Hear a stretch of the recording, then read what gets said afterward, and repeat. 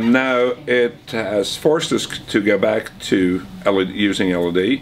In Malmö in 2013 we decided to do a pixel-free show, and we based it all on projection. And we were quite surprised to see the shows after that coming back with LED, and we were like, okay, maybe it wasn't that cool. We thought it was cool. When I first saw the stage set for this year's show, we looked into doing the whole video part of it. It's a massive surface of a massive canvas of video, and we were investigating ways of solving it with back projection, because we wanted that soft high definition image that LED naturally doesn't give you. But there was just no way we could do it. So we decided, okay, let's go back to LED and pixels, and spend a lot of time and eventually money on finding a surface that we could put in front of the LED. We were looking for something that was black, high gloss and diffused, so we could eliminate the pixels. And we found this new material that is absolutely amazing. Every square meter of the LED wall is covered with it. It softens the picture in a beautiful way, and you don't get that technical look that LED gives you.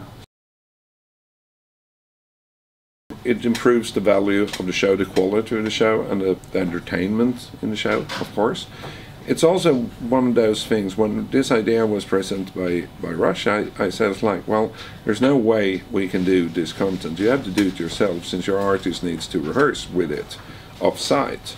And we had long talks about, like, you know, what is really our standpoint for this? Are we pro or are we against this? And then eventually we came up to the conclusion that every country that does their content themselves frees up 24 to 36 hours for the content team to spend on something else. So having now, I think it's 8 or 10 countries doing their own content, has freed up a lot of time and resources for us to work more with the remaining content that needs to be done. So it benefits the show, and it benefits the production.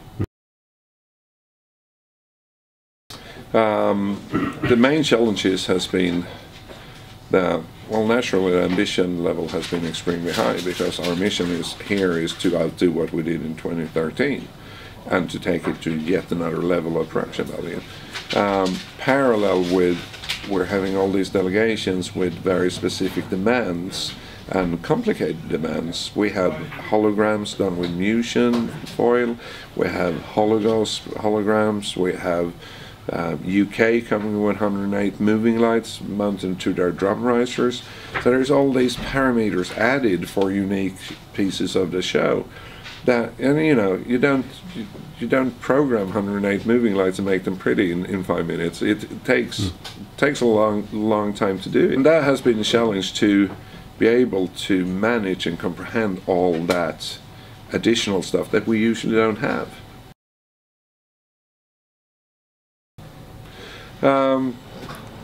They suck.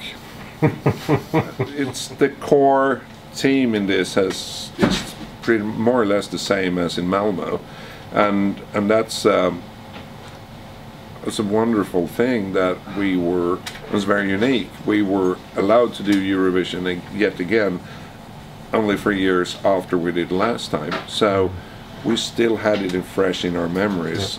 All the people were available that was involved last time, so we could put together the same creative team and the same line managers in the technical department, and just pick up where we left it in 2013. So we've been able to do a lot of shortcuts in this production, and I think that's one of the major reasons why we could allow ourselves to bring in holograms and hologauss and additional moving lights and bungee jump ropes and God knows what it is.